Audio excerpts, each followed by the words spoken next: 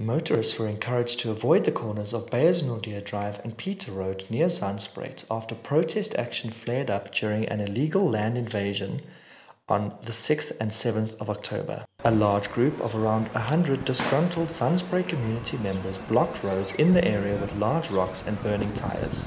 A heavy SAPS and Metro Police presence was reported to monitor the situation. According to Honeydew Police spokesperson Captain Batan, people attempting to construct informal homes on an open piece of city property near River Road were dispersed in an operation involving Metro Police and the city on 6th of October. This spurred an outcry from the community. Police lit off tear gas and flashbang grenades to disperse the crowd of protesters and managed to contain them in a small area on Peter Road. No injuries were reported, and police will continue to monitor the situation as the protest continues. Motorists are further encouraged to avoid the area and plan alternative routes on 7th of October.